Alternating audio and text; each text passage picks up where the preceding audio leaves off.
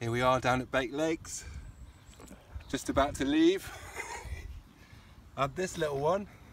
He's, what did he go, 13 and a half? About 13 and a half, yes. 13 and a half pound carp from Bake Lakes. Beautiful fish. Look what I caught it on. I think that's the smallest rod I've ever seen. That's a 1 to 9 gram Hto Rockfish 73, folks, with 5 pound braid. Yeah, baby, that's what it's all about. Yeah, thanks to my newest friend for giving me a little video. Not a problem. What's your name? Joe. Joe, nice one, Joe. Pleasure. Look at that. Good fishing. All right, let's put her back nicely. Look at that. Woo.